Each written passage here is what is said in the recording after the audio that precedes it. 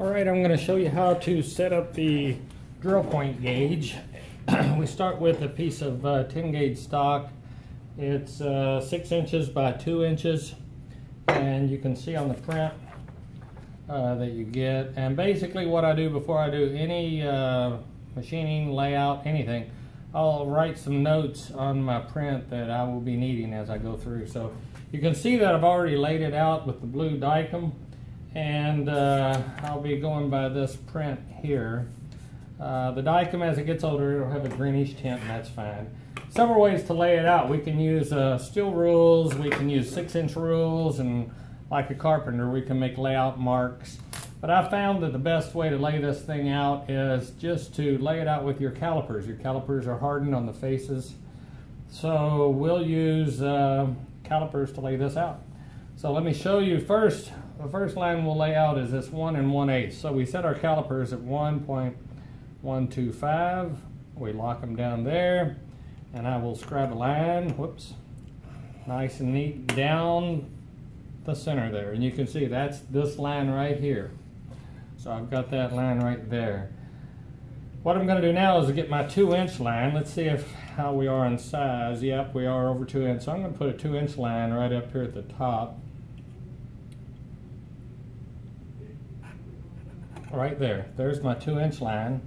So now I have my 2-inch line for my height.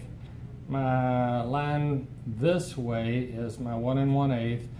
Now I'm going to put this point here, which is going to be 5 inches back, and it's going to be on this 1 1/8 line. So I'm going to go 5 inches back on my calipers right here. So I'm going to go like this and put me a little line there. And this little line, I'm going to basically use it to as a center point for my angle. So my angle is 31 degrees, but 31 from 90 is going to be 59. So I set my protractor at 59 degrees. I'm going to come off, I'm going to make this line here, run it down just like this. Okay, there you can see that line there.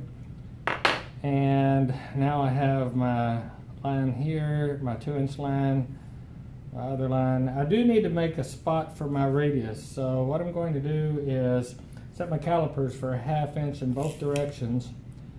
And I'm going to set my calipers at a 1/2 inch, lock them down, whoops, set them at a 1/2 inch, lock it down. And I'm going to go this way a 1/2 inch, and I'm going to go this way a 1/2 inch. What I'm going to do is put me a little prick punch mark. Now remember, a prick punch and the center punch are different. A center punch is 90 degrees, a prick punch is 60 degrees. So a prick punch is a little sharper. So I'm just going to put a little mark right here.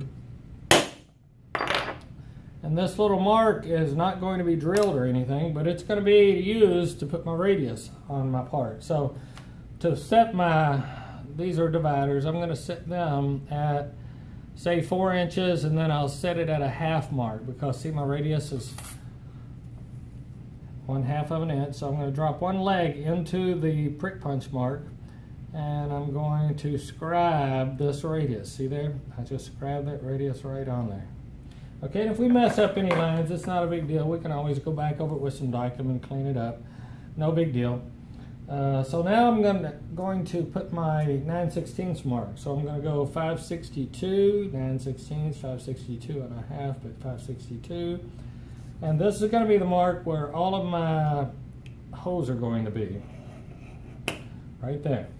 Okay, so now you can see it's starting to look like a drill point gauge. You see the radius on it, you see the angle, you see this line, you'll see the line for the center of the hose. Now I'm going to mark where the center of the hose are going to be. So I did this intentionally like this. This is, we would say, absolute measurement as opposed to incremental measurement. Absolute is much more accurate. So we're going to go a 1/2 inch. If we can get it there we go, a 1/2 inch, and I'm going to just put a mark there.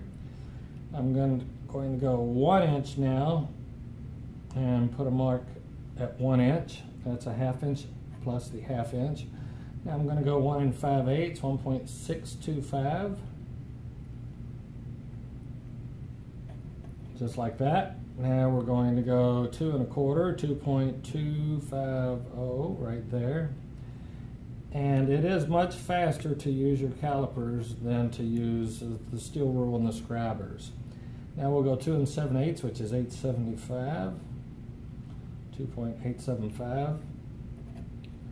Now we'll go 3 1/2, 3.500.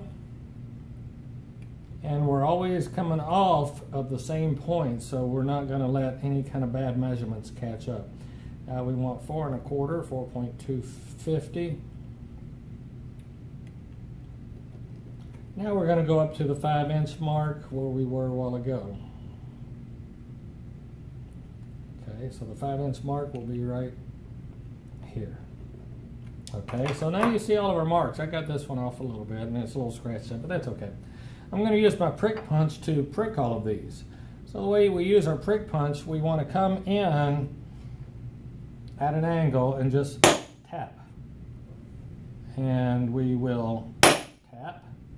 We will tap. But see how I'm coming in at an angle like this and just giving a little tap. And then what we'll do in just a moment, we'll come back and put center punch marks with a little bit bigger hammer. So I'm done with my layout hammer, which is usually 2 to 4 ounces for a layout hammer. Now I'm going to use my center punch because now these are going to be drilled. So now I'm going to make them just a little bit bigger.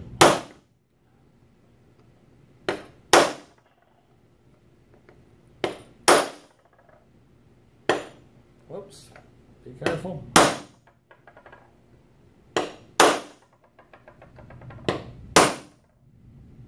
And last one.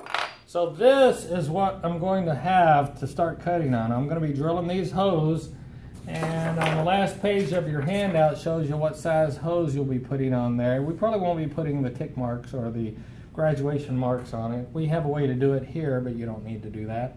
So now I'm going to take a bandsaw, vertical bandsaw, and I'm going to stay on this side of the line by about 1/16, and I'm going to cut down through here. I'm going to cut down through here. And we're going to cut down through here and stay about 1/16 away. I'm going to use my file to file that radius. This prick punch mark does nothing. And then I will drill these holes. So I'm going to drill according to my last page. Looks like a 1/16, 1/8, 3/16, 1/4 inch, 5/16, 3/8, 7/16 and a half. Okay, so I'll get started on that, and basically that's how we lay this thing out. So good luck on that, and if you have questions, shoot me an email or send me a text. Thank you.